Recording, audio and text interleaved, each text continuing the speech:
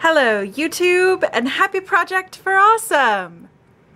This year I am auditing my bookcase in honor of We Need Diverse Books. We Need Diverse Books is a literacy organization focused on making sure that every child has the opportunity to read books about them and books about people who are not like them.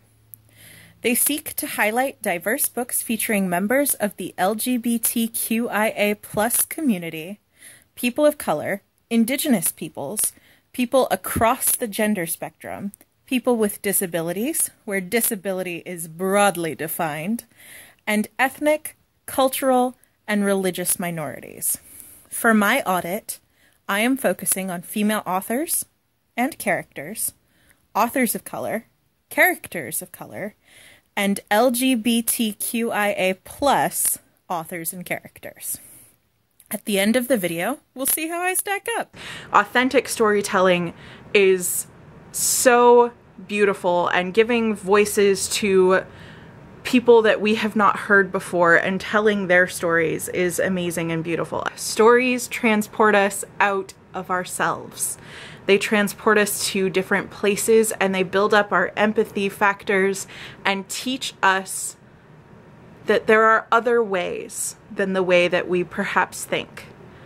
And that's a beautiful thing. And it builds bridges, it creates roads, and it's why media analysis is so important.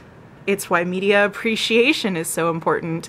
And it's why so many of the conversations here in our lives and on the internet and everywhere in between revolve around the media that we choose to consume. Chimamanda Ngozi Adichie has a beautiful TED Talk about the dangers of a single story. How telling one narrative about a group of people leads to those people feeling improperly represented and leads to the perceptions of others about them being inherently biased.